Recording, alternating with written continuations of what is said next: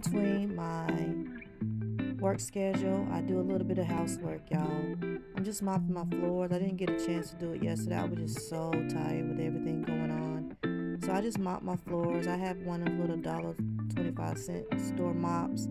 You could change the scrubbing pad on it. These things are wonders. I can't tell you how long I've had this mop. But since I have a small floor kitchen, anyway, it doesn't take a big old mop. So I love these. These come in handy, y'all. After you finish mopping your floor, you just throw that little pad in the washing machine and wash it. I can't tell you how durable these pads are. So this is what I do in between my scheduled times to work from home. Just do a little bit of housework. I don't do major cleaning on these days, but I do, freshen up my floors, vacuum, dust, do little stuff like that in between my 30-minute breaks from my job. I washed my bathrobe yesterday and I hung it outside because these things shrink if you put them in the dryer. So I'm just checking on it. It still hasn't dried yet. There goes Mia. She's like, I want to go outside. Sorry.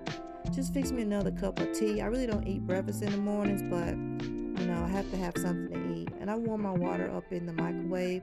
I don't put my coffee mug in the microwave in water. I know that may be different, but this is just the way I do. This is how I roll. Yeah, I need to clean my microwave. It is disgusting, but that's on my task to do eventually sometime today. I'm working till 4 o'clock, so in between my breaks, I know I get my microwave clean. I'm having peppermint tea because I have a little bit of sinus drainage going on today, as you can tell in my voice. So this peppermint tea will help open me up. And I just put my measuring cup on top of it to help brew the tea a little bit stronger. I don't know if you all do that, but don't forget to like, comment, and subscribe. Thank you for watching.